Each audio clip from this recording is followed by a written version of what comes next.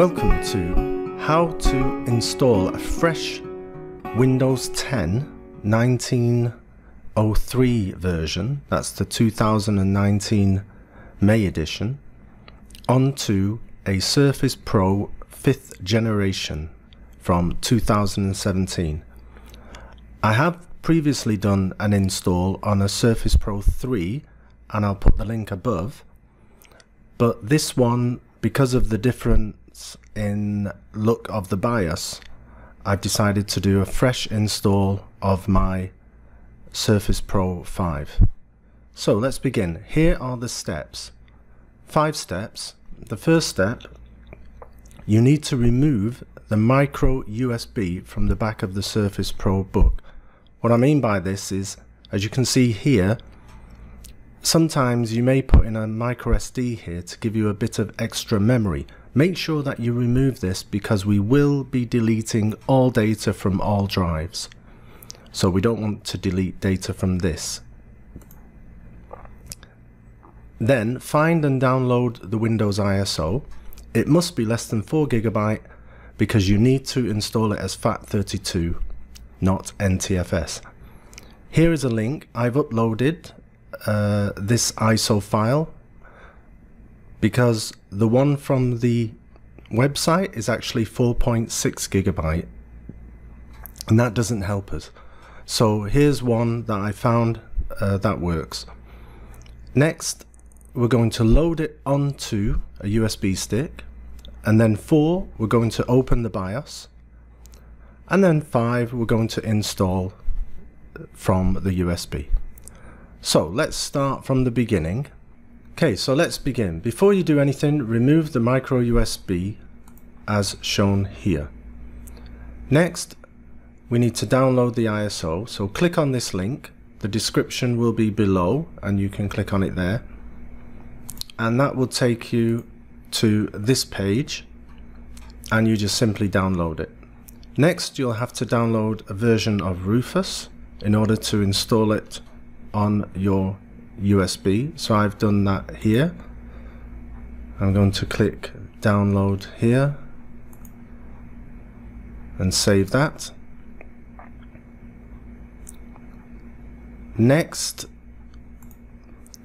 we are going to install this ISO onto the RUFUS as UEFI and FAT32, not NTFS. So let's do that now. Now I'm just going to type in RUFUS here, RUFUS, right click, run as administrator, and you'll see this is my USB. Select the ISO file, which is on my desktop, leave as GPT, UEFI, and make sure this is on FAT32, not NTFS, FAT32, and we simply press start. Now that may take a while.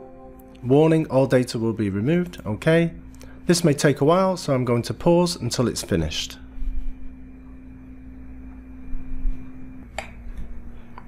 Okay, so we're about to come to the end of that, and it's been done. So we can close that. Take out the USB stick. If we have a look here, we can see there it is. That's our bootable USB. So now let's move on to the PC. So we've done steps 1, 2, and 3, and now we're going to configure the Surface Pro. So let's do that now.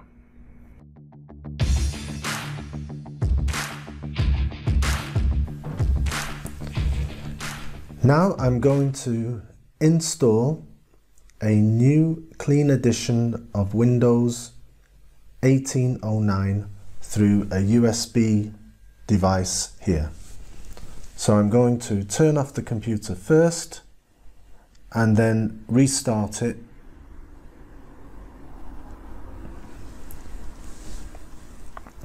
Now I'm going to restart it by holding the plus volume and the power button and letting go of the power button.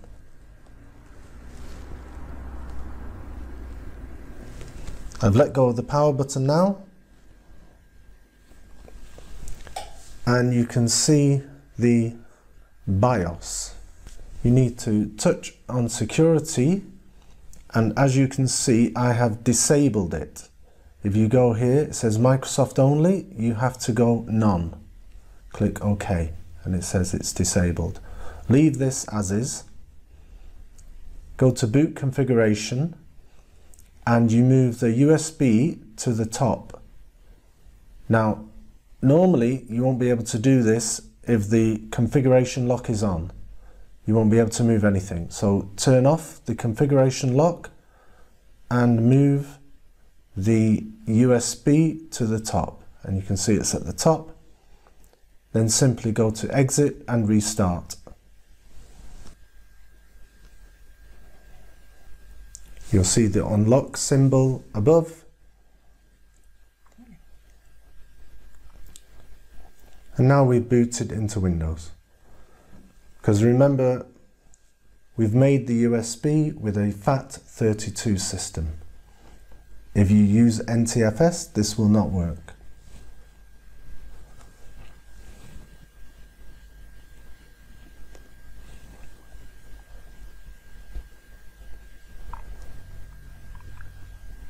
I can use my keyboard.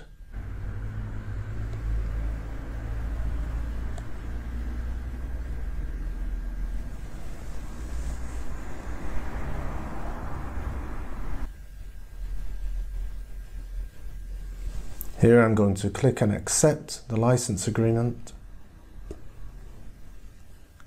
and go to Advance. This is where I need to delete all of the drives on here, so I've just got the one drive. I don't need the partition, recovery or anything, because we're always going to do a clean boot.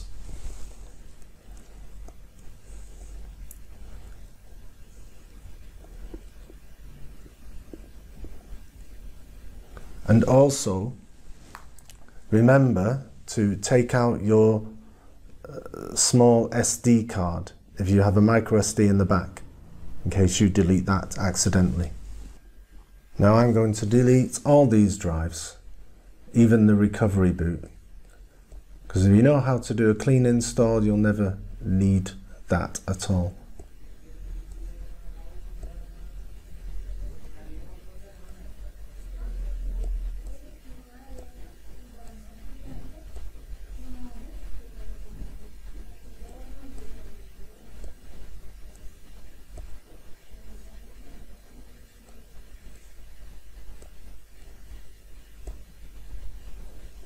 So we've cleaned everything, and now we're just going to click next.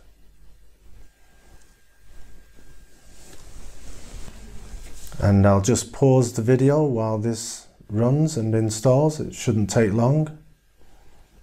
Okay, now we're getting to almost 100%.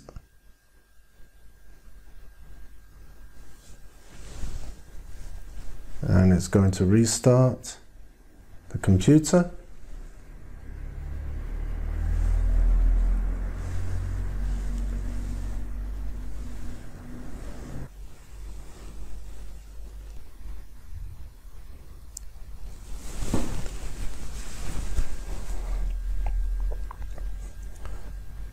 Well, that was taking a while. That was quite nerve-wracking. Hi there, I'm Cortana, and I'm here to help. A little sign in here, a touch of Wi-Fi there, and we'll have your PC ready for all you plan to do. Use your voice or the keyboard along the way, and if you'd like me to stay quiet, just select the little microphone icon towards the bottom of your screen. If you need an assistive screen reader, press the Windows, Control, and Enter keys at the same time to turn on narrator.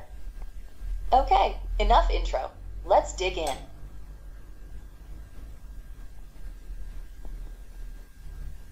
Your region is set to the United Kingdom. Is that right? Yes.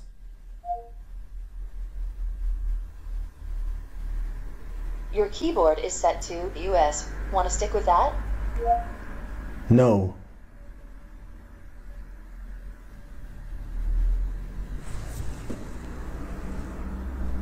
No. Which keyboard do you want to use? Spain. Spanish? I've got that you want to use Spanish. Is that right? Yes. Do you also type with another keyboard layout? No. No.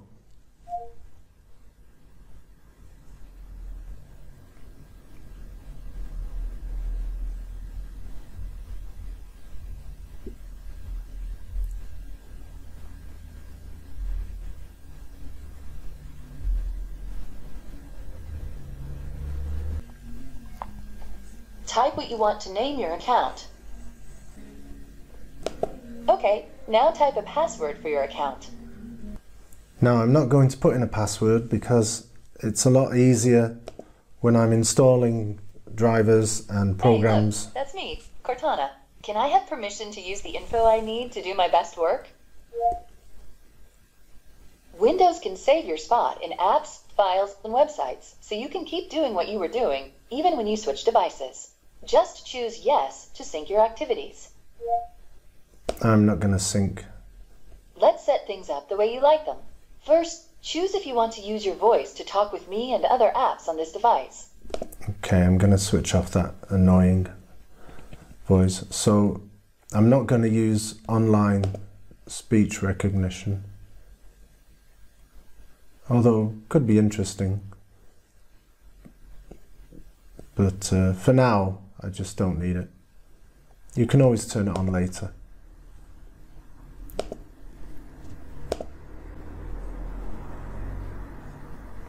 I'll allow them to get my location for the weather app. But for the rest of the stuff, I just say no. It's all about tracking you and advertising to you. So I just keep saying no.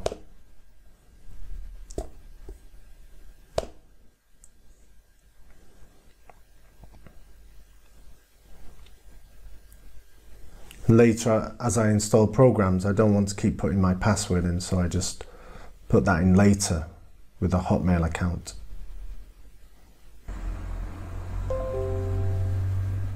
Okay, so there we have it. Windows is finally set up. All I have to do is put in the driver, and the driver is specific, and then I'm going to change back the startup so that it runs as normal.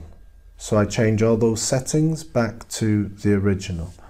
So let's do that first. So I'm going to reboot the computer. We'll switch off first, shut down.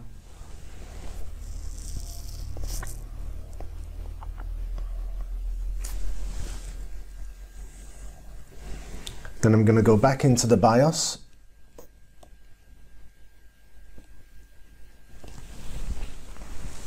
And remember the boot configuration is good, but I'm going to lock that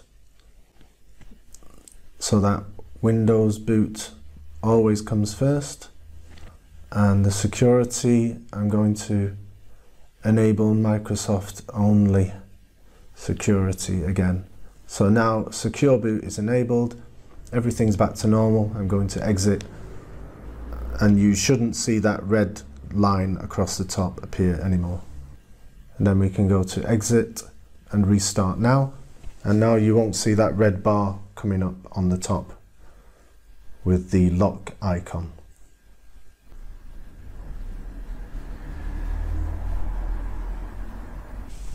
So as you can see, that took all of about 25 minutes to do. No biggie. Hope you enjoyed it and enjoy your Surface.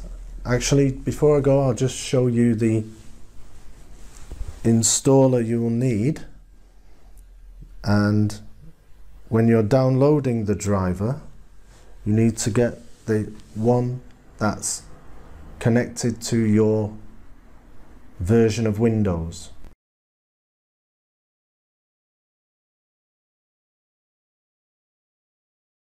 So I'm going to install this driver, but that's all for today. Hope you've enjoyed installing a fresh install of Windows in a Surface Pro.